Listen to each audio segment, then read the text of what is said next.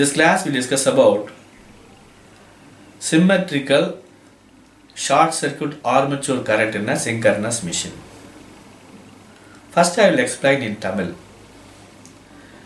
என்னுடைய நோக்கம் objective என்ன அப்படின்னா academically weaker student தான். Target group வந்து academically weaker student.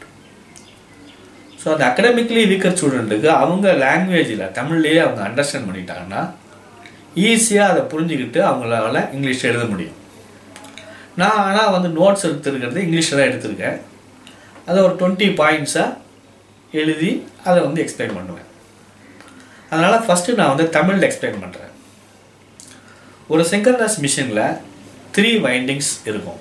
First winding is armature winding, second is the field winding, third is a damper winding. அதே மாதிரி 3 magnetic field இருக்கும்.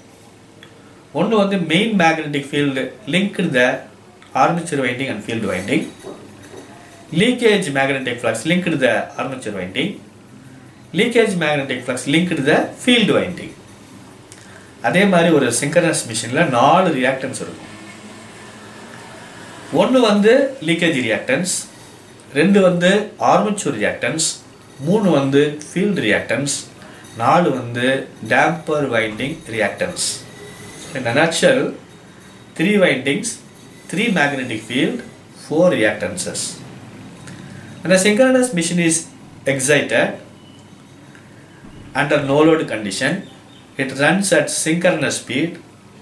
If a 3-phase fault occurs, அப்போ ஒரு short circuit current develop ஆகும். இந்த short circuit கரண்ட்டை ரெண்டா பிரிப்பாங்க. ஒன்று வந்து steady state AC component, second is transient DC offset component. இந்த டிரான்சியன்ட் டிசி ஆப்செட் காம்பனன்ட்னா ஒரு சைன் வேவ்ல எந்த பார்ட்ல நடக்கும் ஃபால்ட் அப்படிங்கறத சொல்ல முடியாது. It is difficult to predict. Hence, we neglect the transient DC offset component. We are only considering the steady state AC component. The steady state AC component la short circuit current வந்து x axis ல இருக்கும், y axis ல time period. இந்த பீரியட மூணா divide பண்ணுவாங்க. ஒன்னு வந்து SUB-TRANSIENT period, ரெண்டு வந்து transient period, மூணு வந்து steady state period. சரியோ? இப்ப at the event of fault நடந்த உடனே short circuit current is very high, ரொம்ப ஹையா இருக்கும். ஒரு 2 cycles வரைக்கும் ஹையா இருக்கும், very short duration. எதனால why it is so high? அதான் அடுத்த question.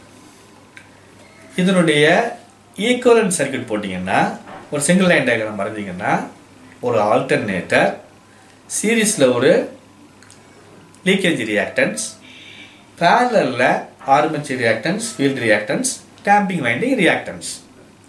So the net reactance will be very less during the SUB-TRANSIENT period. Therefore the current is very high. இதுதான் வந்து இந்த net reactance தான் SUB-TRANSIENT reactance. இதில் வரக்கூடிய current தான் SUB-TRANSIENT current, denoted as I double dash, reactance Xd double dash அப்படின்னு mention பண்ணுவோம்.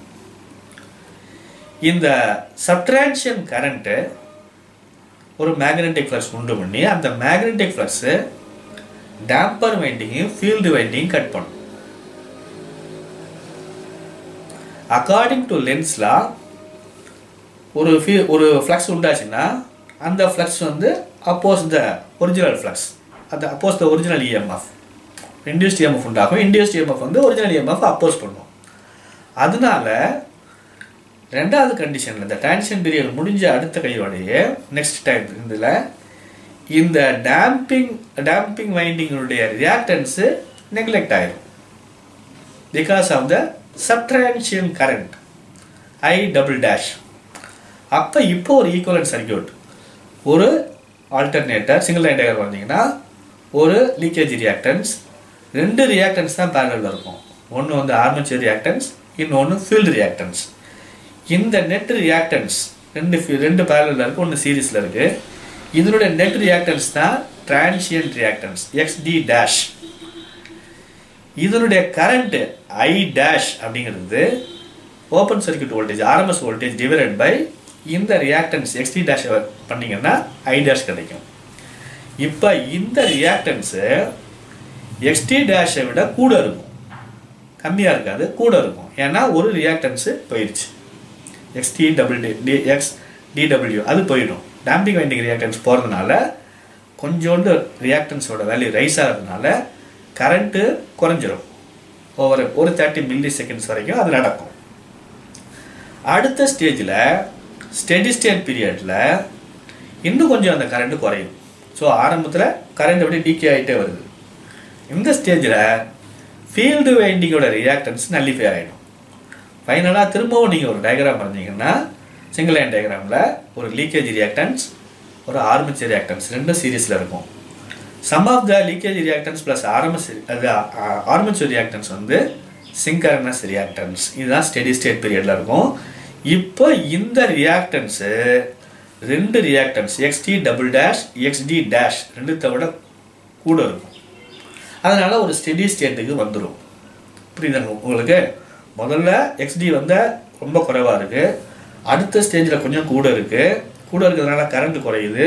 அதுக்கு அடுத்த ஸ்டேஜில் XL + XM மட்டும்தான் இருக்குது.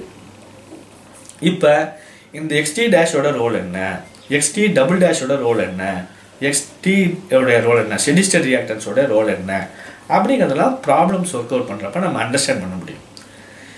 இதனுடைய ஹிஸ்டாரிக்கல் பேக்ரவுண்டு படையார் புக்கில் இருக்குது, ஸ்டீவன்சன் புக்கில் இருக்குது, இந்தியன் ஆத்தர்ஸில் JB குப்தாவில் இருக்குது, CL வாத்வால் இருக்குது, BL தெரஞ்சால் இருக்குது, சோனி குப்தா பட்னாக்கரில் இருக்குது, அஸ்ஸஃப் ஹுசைனில் இருக்குது. நிறைய டெக்ஸ்ட் புக்கில் இருக்குது. இது அன்னியில் இன்டர்நெட்லேயும் இருக்குது. இதில் உள்ள விஷயங்கள் எல்லாம் நான் வந்து பாயிண்ட்ஸாக எழுதி அதை நான் எக்ஸ்பிளைன் பண்ணுறேன். Thanks for listening. This class we discuss about symmetrical short circuit armature current in a synchronous machine. A three-phase synchronous alternator running at synchronous speed. The field winding is excited by a constant DC voltage. When three phases are short circuited, it is similar to the current flowing in single phase RL series circuit. The short circuit current consists of two components, namely A. Steady state AC component, B. Transient DC offset component. The voltages of three phases are 120 degrees out of phase from each other. The short circuit occurs at different points on the voltage wave of each phase. We don't know when in a sinusoidal cycle a fault will occur. It is very difficult to predict. Hence we neglect or subtract the DC offset from the current waveform. The waveform may be divided into three distinct time periods. One is a sub-transient period, second is a transient period, third is a steady state period. Here E0 is the RMS value of open circuit phase voltage. Steady state period is the period lasts only for 2 cycles. During this period current decays very rapidly. Transient period, during this period the current decreases slowly.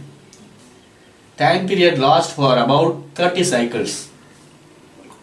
Steady state period, the current reaches its steady state value.